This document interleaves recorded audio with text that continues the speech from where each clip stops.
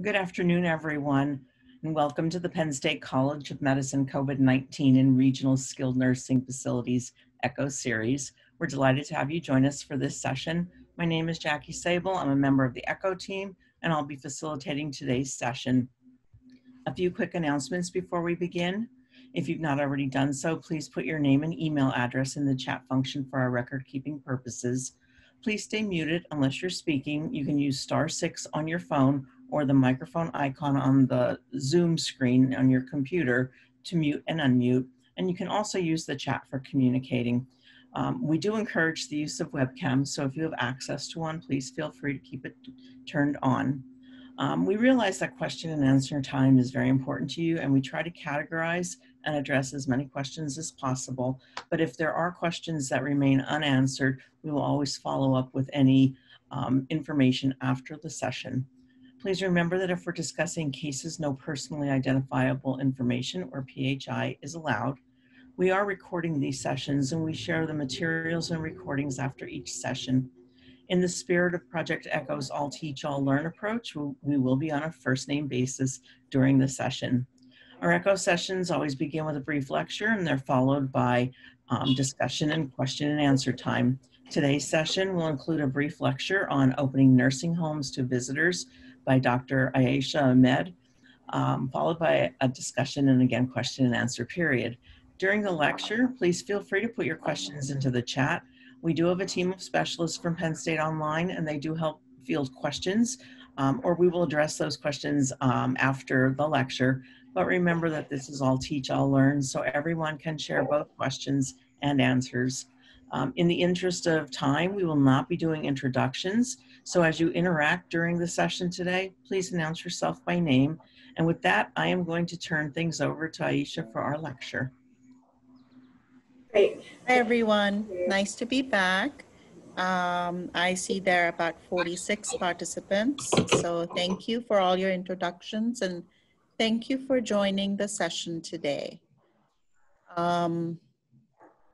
So today's talk is about reopening our facilities to visitors in the age of COVID-19. And just a little bit of a background. COVID-19 is a respiratory illness caused by the novel SARS-CoV-2 virus. It spread from China in December 2019 and became a worldwide pandemic by early March. As of August 14th in Pennsylvania, we've had approximately 7,445 deaths from COVID-19, and a high number of these deaths, as you can see on the slide, almost 67 or 68% are happening in nursing homes and ALs. About 890 facilities are affected. We have more than 20,000 cases with a large number of deaths that have happened in nursing homes. So it always sobers me up to look at the number because we don't want to forget how serious this pandemic was and is. So I'm sure all of you who work in skilled nursing facilities and AL remember the date, March 13th, when the CDC recommendations came out. And I think most facilities were very nimble on acting on these, and they restricted all visitors. The only visitors that were allowed in nursing homes were obviously physicians, nurse practitioners, physician assistants, nurses, and CNAs. Along with that, dialysis staff, end-of-life visitors, hospice staff, and public health officials were allowed. Ombudsman and area agency on aging is included in that.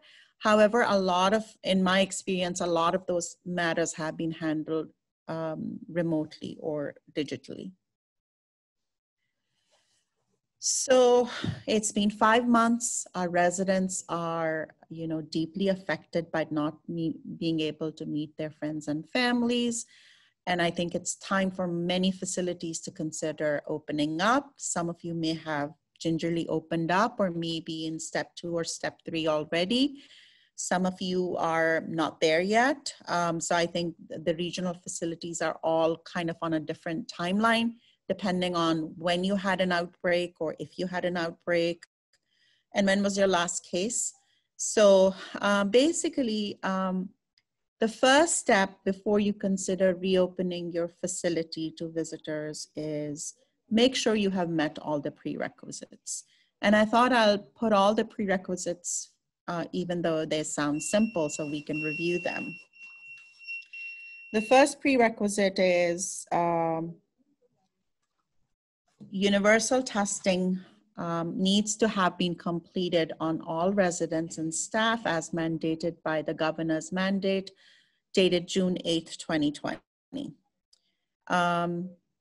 The facilities you work at must be aligned with a testing lab that has the capacity to test all residents and all staff with a decent turnaround time if needed. You must have a procedure for testing volunteers. You must have a sort of a written plan and procedure to cohort depending on the PA hand that came out late May and early June. You should have a written screening protocol for all staff for beginning and end of shift and for all residents to be screened for symptoms. And I think most of the nursing homes I experience have been doing that really well. You should have a safe cache of PPE for future needs, depending on how busy your facility is and how many yellow and red zones you have. You must not have a current or impending staff shortage because the time to reopen should not be around a time when you're in crisis mode for staff shortage. You should have a plan to allow for communal dining and activities to resume. You should have a plan to allow for visitation pursuant to the guidance. You should have a plan to halt all reopening facilities if the county in which the facility is located is reverted to a red phase.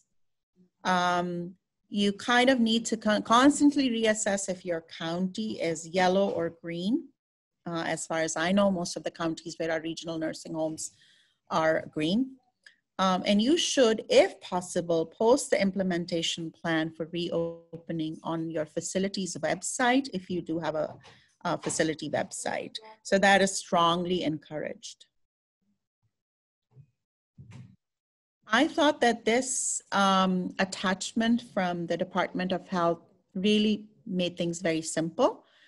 Every blue diamond is basically reassessing whether you've had new cases or not. And then every green square is, moving forward from pre-contemplation to step 1 to step 2 to step 3. And then every red square or rectangle basically tells you that if you're not meeting those guidelines or if you've had a new outbreak, then you need to kind of move back to before step 1.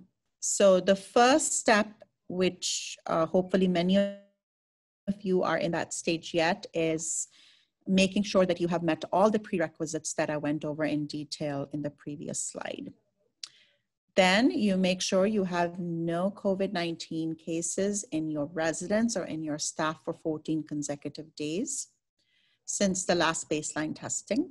And then you are ready to move to step 1. And we'll kind of talk about what happens in step 1, step 2, step 3 in the next few slides. So 14 days now have elapsed, 14 additional days, and there has been no new outbreak of COVID-19 cases, either in your residence or in your staff. If you meet that criteria, then you move on to step number 2 of reopening. And then another 14 days and you've been without COVID in either your residence or staff, you go on to step 3.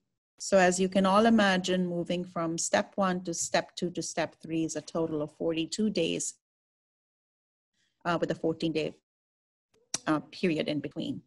If during these transitions, you get 1 or more cases of COVID-19, based on symptomatic testing or, surveillance testing if your facility is doing that, you kind of are stuck and you go all the way back to before step one. And you have to close your facility for all kinds of visitation and communal activities. So the most important thing about reopening is reopening to visitors.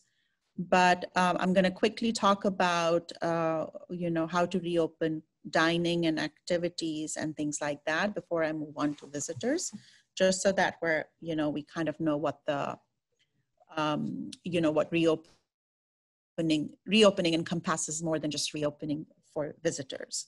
So for, if your facility has moved to step one, and by step one, if you recall that you've met all the prerequisites, and you haven't had a case of COVID-19 in residents or staff for 14 days, you're in step one.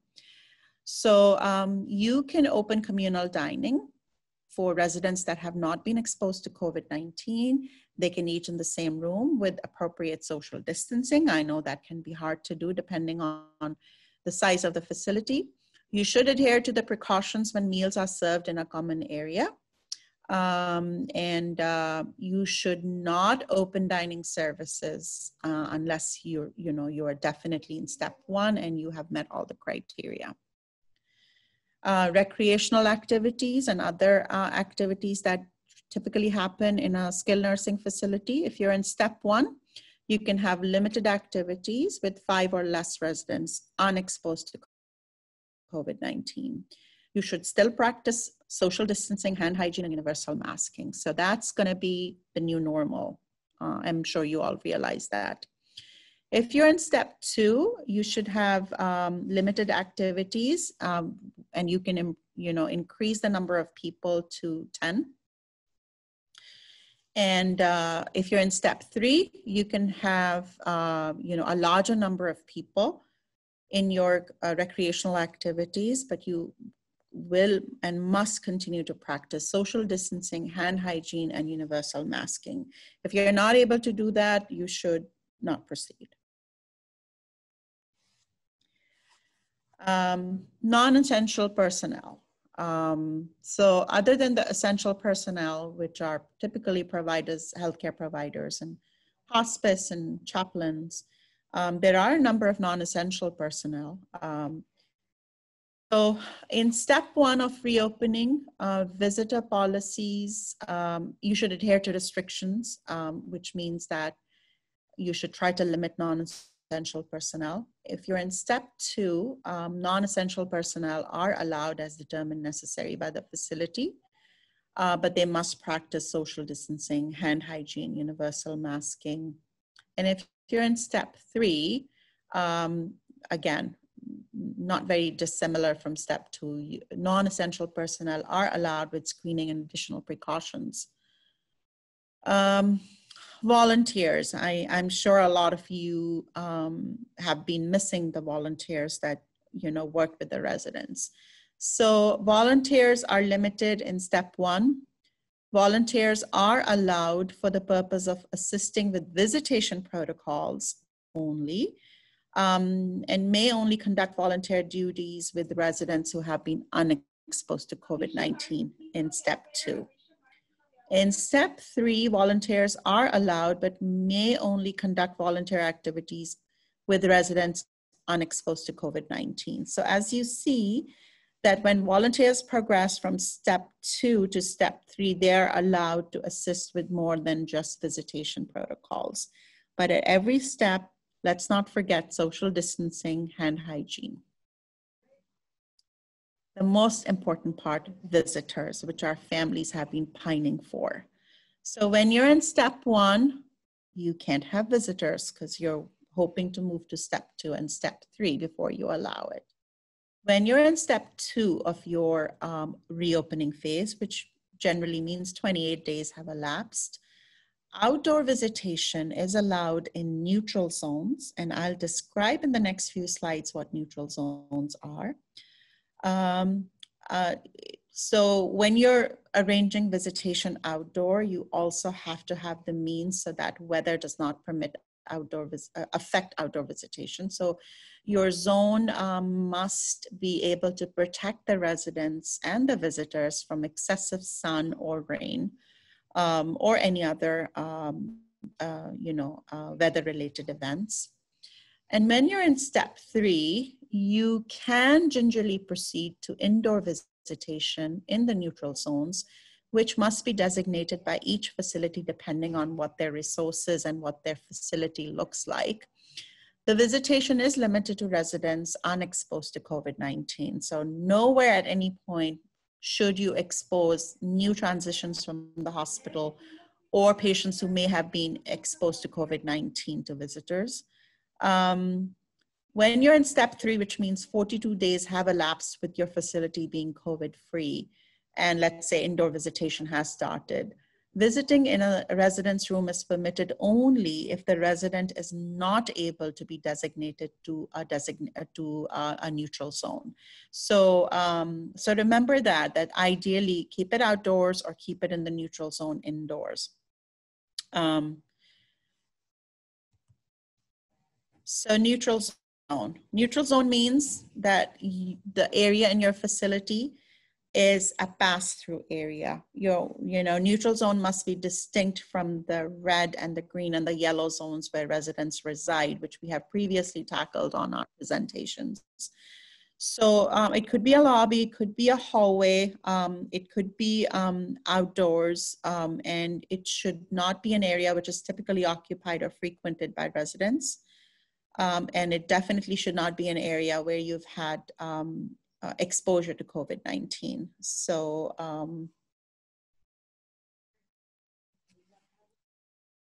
what are the visitation requirements? Well, first of all, when you reopen, you really need to reopen. You can't just let the floodgates, go. You must determine visitation hours. You must determine a neutral zone. You must determine that whichever area you pick for your visitation must be amenable or conducive to 6 feet social distancing. You have to also keep in mind that you need a lot of staff for scheduling, for screening all the visitors that will come in, for monitoring the visits, and for wiping down the area after each visit. You should determine the number of visitors depending on protocols. It could be, as little as 4 or as much as 10 or 15. I don't know what that number would be for each facility. I just looked up how other states are handling it. And apparently in New York, the visitation is going to be limited to only 10% of residents in the beginning. You should have an EPA approved disinfectant for wipe down, which hopefully all the facilities at this point have access to. You should prioritize visits depending on residents' conditions, and obviously residents who have been more deeply affected by lack of their family and friends visiting, or who've had behaviors or who are end of life are obviously going to be higher on the list. You must provide face masks to the residents. You also need to monitor what are the visitors' responsibilities. Don't presume that every visitor is going to follow the rules. Where the visitor must wear a face covering or face mask during the entire visit. It does not have to be a surgical mask for them. They must use an alcohol-based hand rub before and after every visit. They must stay in the designated facility and locations. They must sign in and provide contact information. They must sign out upon departure, and they need to kind of adhere to all the screening protocols that are required.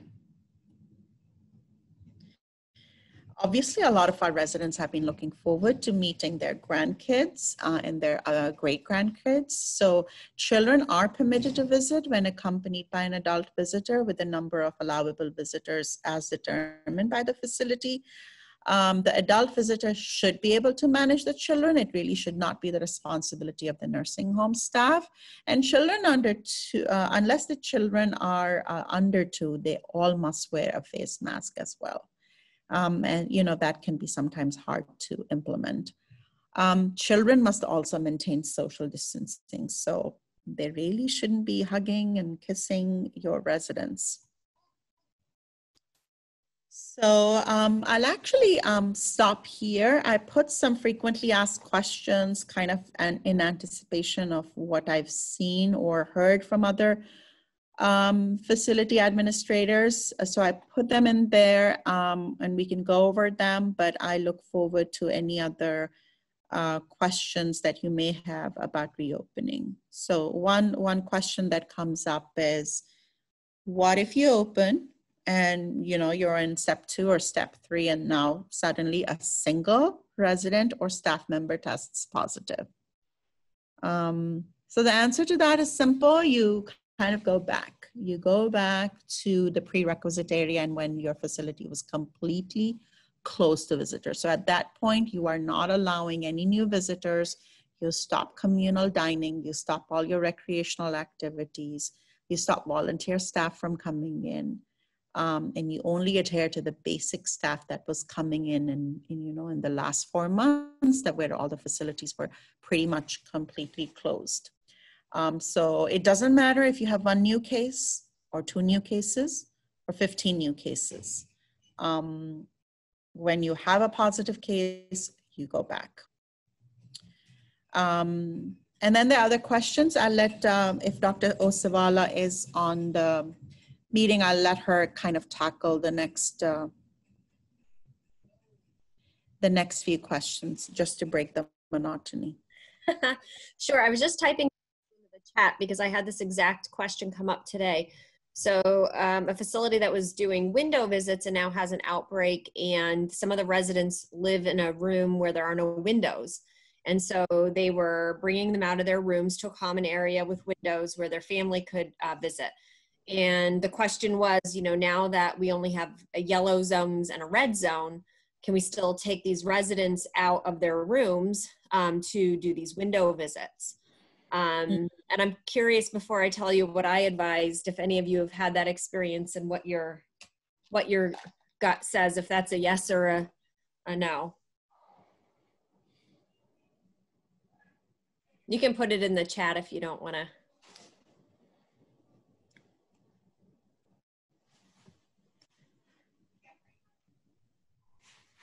So your question is pertaining to your facilities basically not open to in-person visits, and you're still kind of before step 1, and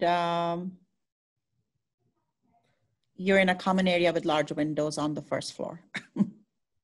Right. So the question is, can you safely move residents about in yellow zones to common areas to have window visits? And, really, when you have an outbreak and you're in a yellow zone, that means you suspect that other residents and staff were exposed. Really, when you're in that situation, you're kind of in a shelter in place. Residents need to stay in their rooms position, because you don't know if the resident that you're going to move out to this common area, even if they're wearing a mask, may turn positive, with the next round of universal testing. And so it really is a step backwards. And I know this is kind of even one level behind what Dr. Ahmad was describing and looking forward and reopening. But some of even the most basic ways you've been able to allow your residents to interact with their families in person, but separated by a window, you may not be able to accomplish if you have to physically move them from their rooms and through halls to a common area to accommodate the visit. Particularly if there is no way for them to exit that unit without moving through other areas. I do know there have been some facilities that have a separate exit, for example, where they may be able to move the resident from the yellow zone outside and do some sort of, outdoor socially distanced with mask on type of meeting with family. And, I think that is, one strategy to reduce the exposure to others. Is to use all of your entrances and exits, but in the setting of having, positive cases in the building and yellow zones, it's really advised to keep the residents in their rooms as much as possible. And if they're coming out, they need to be masked. But I had in that instance advised against bringing them out to do these window visits in common areas to try to control the traffic throughout the building. I think Dr. Ahmad, you wanted my take on if you don't have outdoor space. I mean, I think this gets really tricky, and really, you know, you have to think through what the recommendations are in the community. And then I would say, because these, the residents of your homes are so fragile, you know, add even more vigilance to how you establish visitation. I continue to advise, whenever possible, to make the visits outdoor, socially distanced with masks on, because we know that that is better than remaining indoors. However, if it needs to be an indoor space, again, the social, one, you need to think where it has to move through to get to that location, because you don't want them moving about your building. And two, if they're going to do a one-on-one with their family, how do you maintain that social distancing, the mask wearing? And I also advise to really think about the surfaces being touched by both the resident and the family members when they're in that space, and being really vigilant about cleaning before the next family and resident move through to visit. And so it is quite an undertaking, and you really have to think through each piece of the visitation before actually beginning the visitation, because, as all of you know, if you've gone through the exercises of your universal testing and had someone pop up positive who is asymptomatic, it's unpredictable, and just by virtue of them having been out of their rooms and in different areas, can then reflect on how much lockdown or how many areas become yellow in your building. And so you really want to be mindful of that when you're starting to think about your visitation policies for the facility. I'll pause there and see if anyone has any questions, or if Dr. Ahmad or I see there are a few other providers. So my question is, the outdoor space ideally should have a separate ingress and egress. That's ideal, right? Mm-hmm. Okay. So there is a question in the chat. Is the cafeteria considered a neutral zone?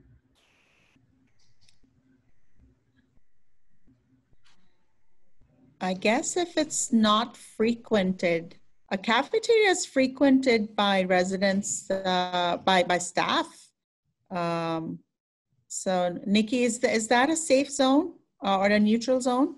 I think it only is a neutral zone if you can make it a neutral zone. So in normal times, when it's normally used, I would say no, because, you know, at any time of day, I can go into a building and there are residents, you know, maybe just sitting at the table with another resident. They may be snack or getting ready for their meals. So if you decide that that is the best place to facilitate visitation, then you have to set it up accordingly, both the entrance and exit, the cleaning of the surfaces in that area, the ability to socially distance. And a lot of those areas are ideal because they're more spacious than other areas of your home. But then you may need to rethink how you're using it for the resident activities, the times of day that the residents are in there, and how you're going to clean in between the use of the residents or staff, and when the family members are coming in, how you're cleaning before and after each visitation occurs. I think the next question on the FAQs was, how do you prioritize visits, you know, in large facilities with a number of residents? So other than end of life or patients who've had serious behaviors or, you know, mental health issues in the significant social isolation, do you have any other recommendations about prioritizing? No, I mean, I think you've certainly listed the residents that you would want to try to facilitate the visitation. You know, that being said, I know family members are missing their loved ones dearly, and the residents miss their family as well. So it's hard to kind of objectively be able to prioritize outside of what Dr. Ahmad had said. I think, you know, the other piece would be to try to make it fair. So, you know, once you move through that priority list, then identifying, you know, are you going to set up, if you have 4 units in your building, you know, how will you establish a visitation schedule that is easy for the families to keep track of? Oh, Thursday is going to be our visitation day between this time, you know, so unit A, B, C, D, you know, visitation is, you know, Monday for unit A, Tuesday for unit B, Wednesday for unit C, Thursday for unit D between these hours, and make sure you're staffed accordingly, that you have the, you know, environmental services set up for that period of time to be able to actively, you know, clean in between visitations. It, you know, it's quite an undertaking. It's certainly, the return to kind of an open door, you know, visit anytime during normal operating hours is not going to work. You know, even when you're fully reopened, you're still going to have to be really thoughtful and strategic about how you schedule it. Not only for the benefit of the family, so they know on any given day of the week, you know, when they can come and visit and what time, but also for your staff and how you prepare your staff to allow visitors to enter. And so I think that, you know, the days of being able to visit daily for spouses, for example, are going to be a real challenge, especially in bigger buildings. Another question that comes up is, you know, we've all experienced that turnaround times for testing were reasonable and then went up when there was a crisis in the Sun Belt states. And now I think some of them are getting better. So, you know, what exactly is defined as a reasonable turnaround time when you reopen for visitation and you're worried that you need to have testing capacity?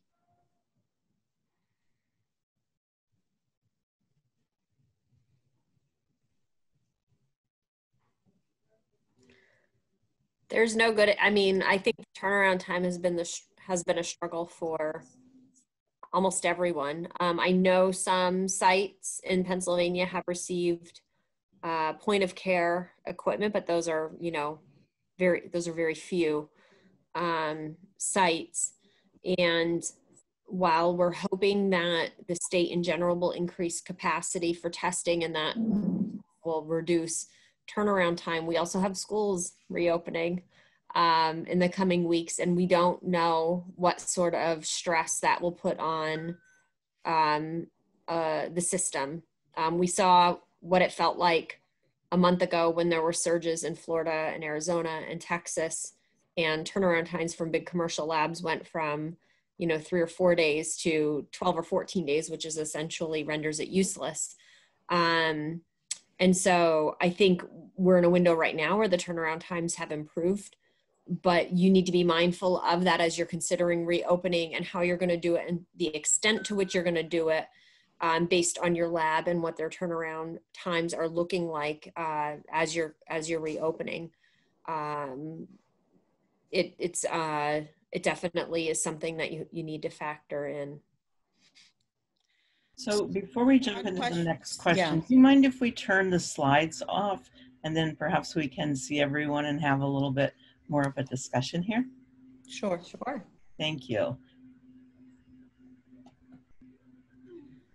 So Dr. Osivala, the last question is once, the question I see listed is once a facility has had a COVID outbreak, what is the best strategy for starting to admissions after outbreak? So I understand you mean taking new transitions from the hospital.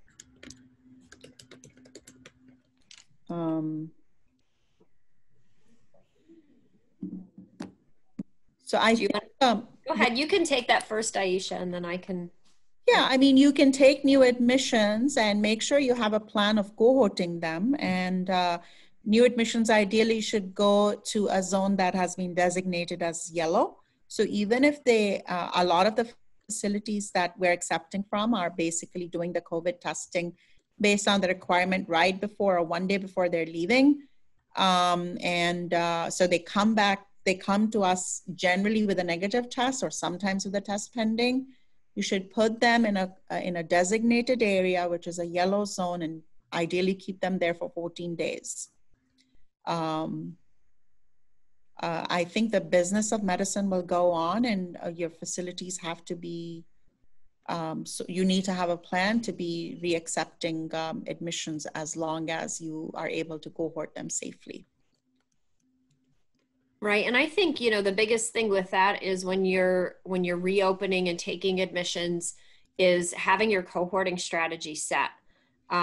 Having a designated, green, yellow for those admissions coming in, and then a red zone. And, this concept competes with the business concept of keeping the beds full, because it's really hard to have a red zone with people in it. And then if you have an outbreak, then not having beds available to move those residents to. And so, really, and ideally you have at least not one bed, because we saw a lot of facilities were really well intentioned and had 2 beds, but when they had an outbreak had 10 people they needed to cohort. So you need to at least have, I would say four rooms. If you are a facility that has shared rooms, so you have the ability to cohort more than a couple of people at once to a red zone. And by doing that, you can control where that zone is. When you do it in an uncontrolled fashion, the red zone ends up being wherever the outbreak was, and it could be in the least ideal spot. It could be where everybody has to walk through to get to the green zone, for example. And so, the best way to control the situation is by having these designated areas in advance and sticking to them, even if that means there are a handful of beds that remain empty throughout the next several months, so that you can quickly move them to the least trafficked, the best ventilated area of the facility. And then, as far as the yellow zone, same thing. If you're able to have a yellow zone in an area where it's easily, away from the green zone, an area where you naturally can have dedicated staff that aren't moving about to other areas, that is going to be more ideal than putting the yellow zone on the 3rd floor, where now you're on elevators and there are staff down various floors. So you really have to be strategic in thinking about how you want to create your zones, putting the red and the yellow zones in areas where that they are as far off as possible from where most of the traffic is going to be. And that protects the folks that are in the green zones then. So they're they're far less likely to a staff member who walked through a green zone to get to their yellow zone where they're providing resident care. I think that kind of touched on Dr. Chigbu's question. For buildings heavily dependent on elevators, is there a recommendation in managing the flow of traffic? But what about visitors? Right. Well, when I'm in the hospital, I think about that often too. There are signs outside of the elevators that, strongly suggest limiting the number to a few people and distancing on the elevator. Obviously, everyone wearing masks. I think that in buildings where there are elevators, having signage like that is really important. If you have stairwells open, I think that is something you really have to consider about high touch areas and how you're going to clean those stairwells throughout the day. I don't know. I don't think hospitals have come up with a great idea on how to manage the traffic of people coming on and off elevators. I think the biggest thing is signage that reminds people to not pack into an elevator, and distancing on the elevator and wearing masks. And I think some people say, some wall, not each other. So go on the 4 corners of the elevator and face the wall. Mm-hmm. Kind of like you're in timeout. Right. And the only other thing I would say, and I think we're seeing this a bit more in the nursing homes, is your eye protection too, especially if you're in a community where there's a bit more transmission. I think it's really important to wear your eye protection when you're in close contact with residents, but we know from many outbreaks that the employees are vectors for the residents as well as one another. And so just because you're on an elevator with one of your colleagues does not mean that, they may be asymptomatic and infectious. And so, the other thing to consider is the eye protection you're wearing, not only when you're in providing direct patient care, but also eye protection when you're moving about the building, especially when you know you may be in an enclosed space for a short period of time where, you know, the social distancing is happening, but maybe not as ideal as what you would like. There's another question. Can you cohort residents in the yellow zone, even if they'll be at different stages of the 14-day quarantine? My understanding is yes. Mm-hmm. You can, because obviously a lot of them will be in different stages and you. Yeah, and this is kind of complicated. This question has come up, and I know there are some infection preventionists on right now, so they can weigh in. You know, the whole concept of bringing people out from the hospital and cohorting them for 14 days when you're bringing new people in that are in different points in time during their quarantine, and then, you know, this may be a resident who's going to return to a long-term care floor, but what if they end up a roommate of someone who just came out of the hospital and they're at day 14? You know, is it potential that, you know, now you've put someone who's ready to move on to a long-term care floor and someone who's just started their quarantine? It gets really messy. You know, the general guidance has been 14-day quarantine and then move them along. What we've tried to encourage sites to do is to be mindful of when you're rooming people, especially if there are shared rooms, shared bathrooms, and try to match them up so that they're close in time to when they've come out of the hospital. So that means they're also close in time to when their quarantine is over, but that is not perfect. So the system, you know, is not perfect. But what I would say is that if your staff are doing a good job in your green zones with their hand hygiene, maintaining their masks, their eye protection, you know, that is just as critical as at quarantine time when they're in the yellow zone, when the staff are also gowned and gloved. So.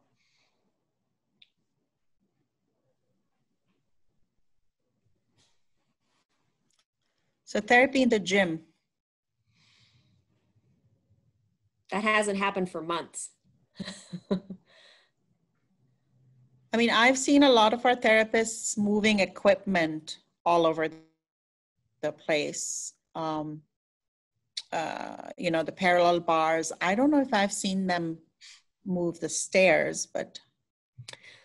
Yeah, I mean, really, it's been in room. Now, I do know in special circumstances where, you know, the therapist really needs to assess a resident, you know, doing stairs or something where they can't move the equipment into the room. And honestly, moving the equipment into the room, then you got to clean the equipment down. So I'm not sure if, you know, it's any less work. What I've seen is the patient comes out with a mask on, they'll go to the gym, do that activity, but the gym is really, it's not for kind of the, where you would normally have 3 or 4 people in doing their sessions at the same time. It's really kind of the therapist brings the resident out of the room masked, goes to the gym, does their exercise, comes back, and then that equipment in the gym is wiped down. I think that's how I've seen many sites execute this. But again, these are sites where there aren't COVID outbreaks. They're quarantining patients because they've come out of the hospital, but they're not symptomatic and have had a negative test. Really in circumstances where you have, you know, an outbreak and people have known exposures, you know, really they're just doing the therapy in the gyms and they're really limiting the time of the residents coming out of the room, even if they are masked.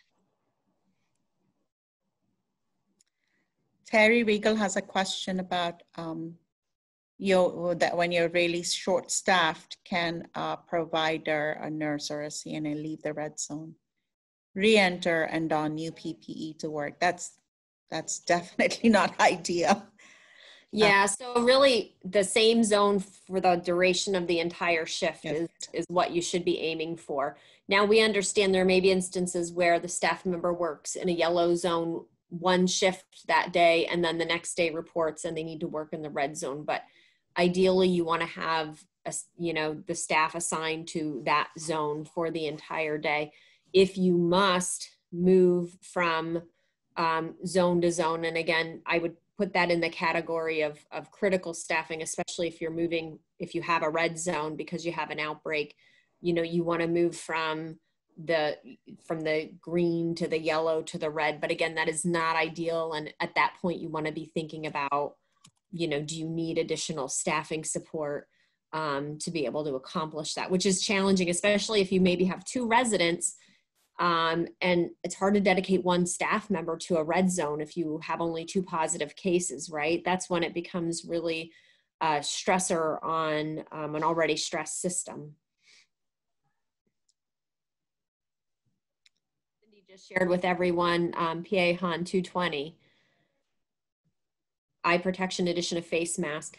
How do you define moderate, substantial? So I think actually DOH just recently has started posting this. So I think almost all of us are at least in moderate. I think there's only 1 county in the whole state that might not be considered in moderate transmission right now. Now I have seen, and it's been very interesting through the pandemic, the counties that have been hit harder earlier, are doing things that in our county, I'm looking going, well, isn't that interesting? They're wearing masks now. This was back in March. And then lo and behold, we're wearing masks. So you can also look around at other counties where there are higher transmission rates and know, you know, what the recommendation or what will be happening. So if your healthcare system is not yet, you know, mandating or requiring eye protection with direct patient care, that's probably coming. We know that that has come out already from CDC, and it's just a matter of time. And to be honest, you don't, if it's going to add an extra layer of protection, you don't always have to wait for someone to mandate it. You can look at what is happening in communities around you where there is higher levels of transmission and know that, you know, that is something that you should be preparing for if it's not been required already.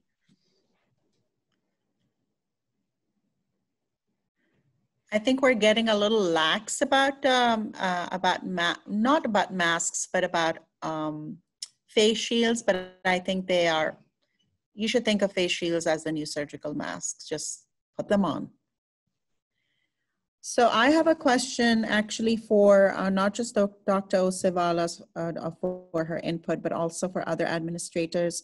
There are 17 states that are on the PA quarantine list that ideally, if you go visit those states and come back to Pennsylvania, you should quarantine yourself for 14 days. So are you folks looking at where your physical therapy, your dialysis nurses are going for vacations? Because now people are going out for vacations. So are you folks monitoring that?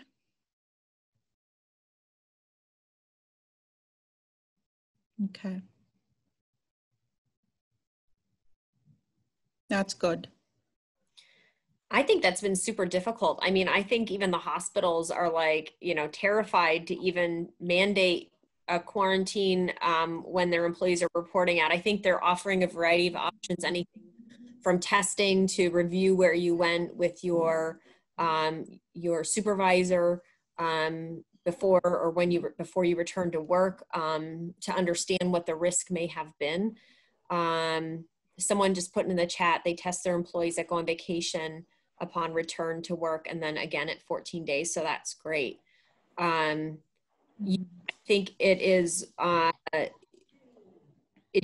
very difficult to get your arms around because you could have large numbers of your workforce returning from hotspots, and you may not have the warm bodies to put in their place to provide resident care. So it's an impossible choice you're asked to make with their return. I think I'll go back to the basics. You know, are they wearing their proper masks, their eye protection, their hand hygiene?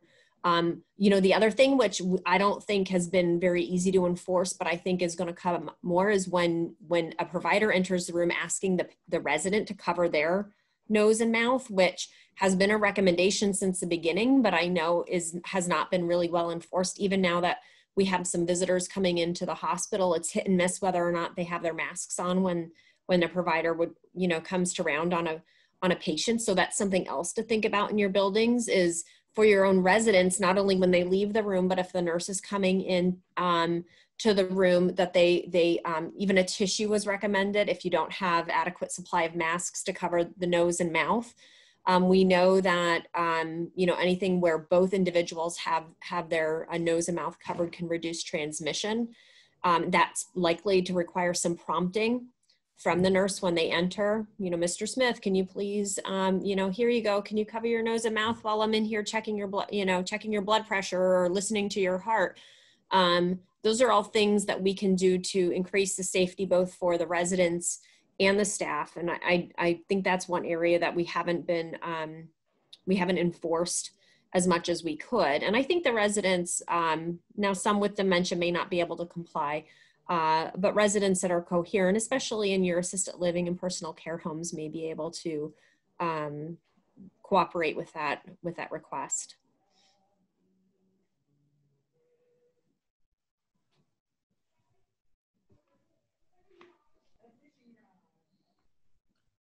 Any other questions or comments from the group?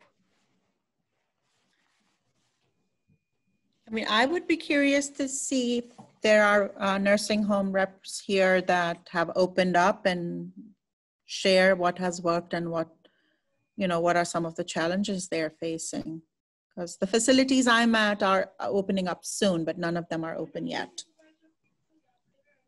So if anyone fits into that category, please feel free to unmute your microphone and share your story.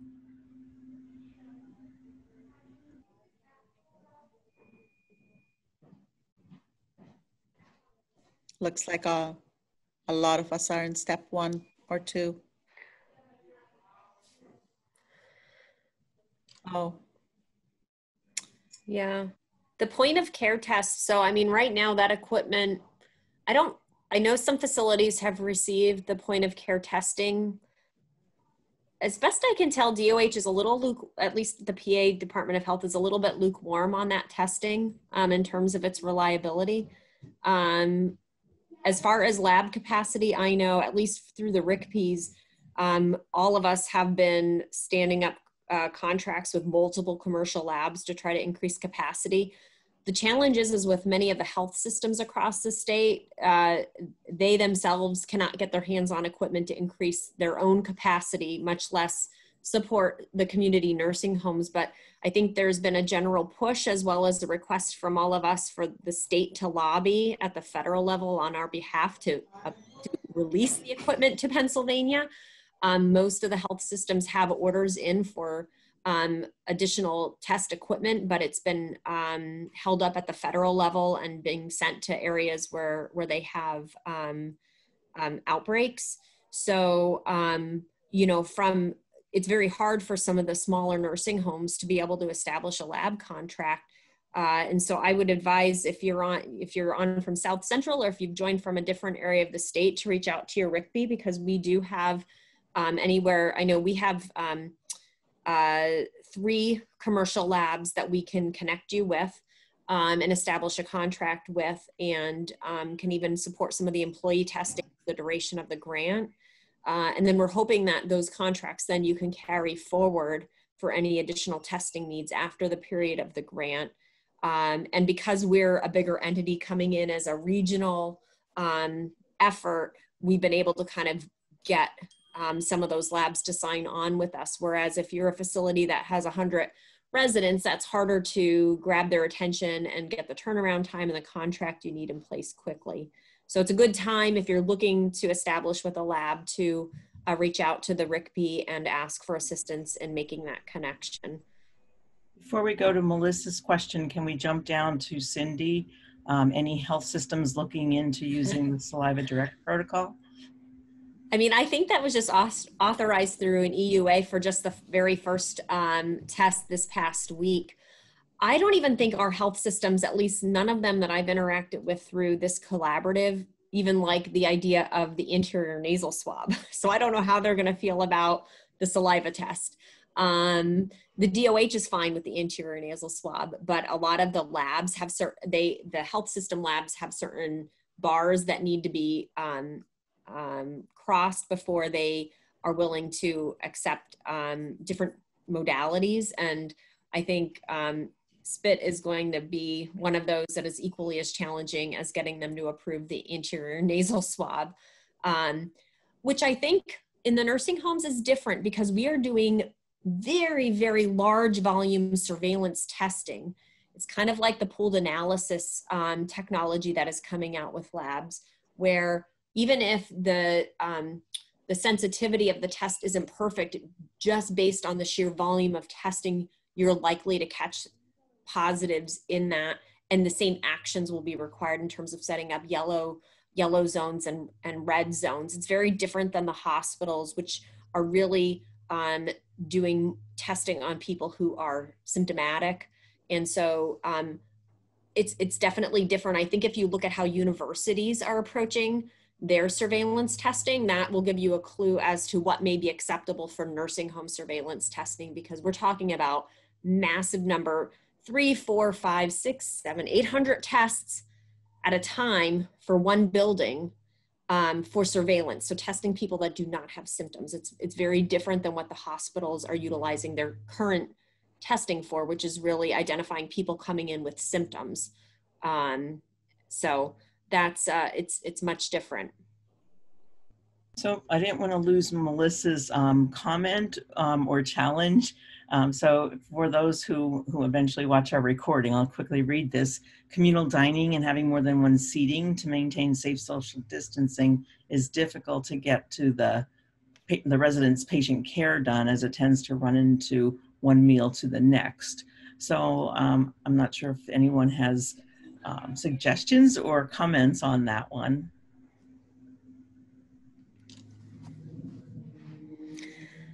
I'll agree. I mean, you know, especially if you have dementia residents and you normally have 2 or 3 residents at a table with an aide and you're trying to accomplish feeding.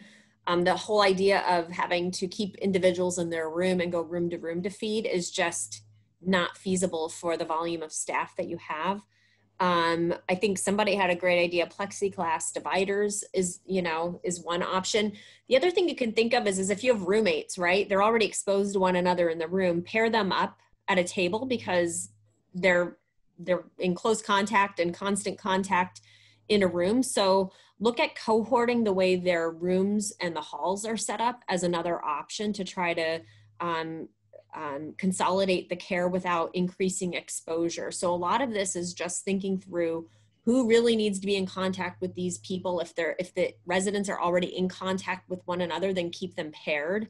And that way that reduces that need for the social distancing because they're already sharing a room and a bathroom, and will allow you to maintain the distancing between, a person who's on one end of the hall and another, pair that are on the other side of the hall, and still be able to accomplish the care that you're trying to provide for the residents. That would be one idea to try to keep everyone safe, but keep the care consolidated.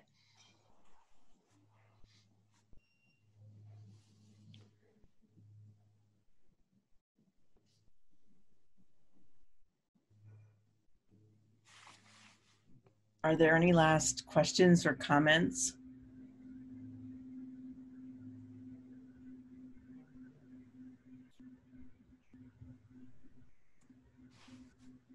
So if there are any questions or comments and we run out of time, feel free to put them into the chat. Again, we'll follow up. We will do a summary of the Q&A and have that shared in the participant resource folder. Ayesha, Nikki, do you have anything that you'd like to say before we wrap up? No, it was great to have everyone's input. Thank you so much. No, and I would just say, thanks for everyone's input. It's really helpful to hear what you're experiencing and to share with us. I feel like every time we have these conversations, there's a new scenario that I haven't encountered that we need to think through. And I think if anything, this has brought out our creativity and innovative ways to accomplish what, used to be challenging in normal times, but is even more so now. So please continue to share your practices or ideas you've had to keep everyone safe, but try to soldier on with the resident care that you're providing every day. So thank you all. Yes, thank you to everyone for your engagement. You will be receiving an email shortly, which contains a link to the evaluation and again to our participant resources folder. If you're claiming CME credits, you would need to complete the evaluation. If you're not claiming CME, we'd ask that you still complete it, as it helps us to continue to improve our sessions. And finally, we hope to see you again on September 3rd at 2 p.m. And for those who have seen some of our or participated in our other skilled nursing facility echoes, Dr. Gavin McGregor Skinner will be joining us for that lecture. So thank you, everyone, and have a great day.